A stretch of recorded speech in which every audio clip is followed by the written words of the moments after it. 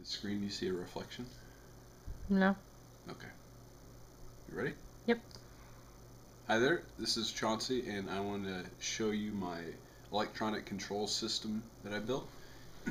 The idea is kind of like a home automation product, and I want to make it so that I can like drive in the driveway of the house, and what the system recognizes that my cell phone is nearby by sensing if the Bluetooth is there and the Bluetooth address is present. And then by doing that, it would turn on a combination of electronic sources, say like the lights in my house. So, for instance, I hooked up this Bluetooth mouse to do testing on.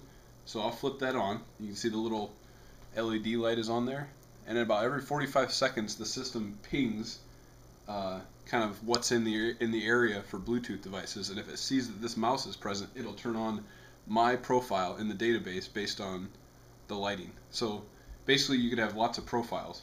So there it goes right there. It just saw that this mouse was on and it turned on my profile, which is these two sets of Christmas lights. Okay. Now also on our desktop here, you see we have an air application running here. This is Python pinging the WMI DLLs for the Bluetooth sources in the air. This here is the source of the action script. Okay, so the lights just shut off because I shut the mouse off. This here is a manual connection. So like if I was on my desktop, I could go here, click on my profile, click that, the lights turn on. If I click on Rachel, which is my wife, her combination turns on. It's a different set of lights. If I click all on, go ahead and look at the lights. I'll click all on. Clicking, everything turns on. I click all off, all of them turn back off. So that's manual control of this thing. Generally, you wouldn't want to do that for a home automation system because you don't want to even think about it. You just want to like, come in and out. But say like you leave the house and you left something on, you left something on, and the system isn't programmed to turn it off when you leave or something like that. Well, I made this thing accessible with VNC. I've tested this so that we can VNC into the computer. So here we have the interface that's on the laptop, and on the cell phone here you can see I'll click my name, and then my devices turn on. Click my wife's name, hers, all on, all off. So in essence, we have a simple home automation system using Python to kind of sense the Bluetooth signals all around to see if you're home. We have VNC so that mobile devices are enabled.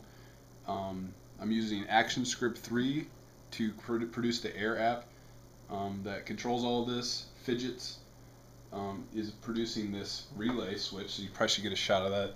This is not something that I made. This is something that I bought from Phidgets.com, and that turns all the Christmas lights on and off. And you can wire anything in there, AC or DC, standard, under 110 volt AC. And other than that, I think that's it. I'm using PHP to access the database on the Apache server. The database is 3 tables.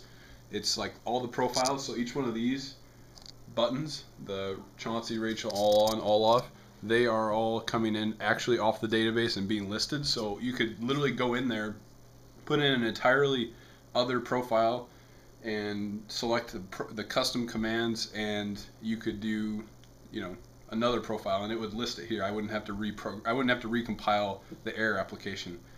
And then like it's all the 3 tables are the profiles, the relational table to relate the profiles to all the device commands for this, and then the 3rd table is just all the device commands, and that's it. So it's a pretty cool system, though. I probably put this all together for I think it was about $50 and probably about maybe 40 hours of actual work designing and building. So not bad for like a weekend or week project. So thanks a lot.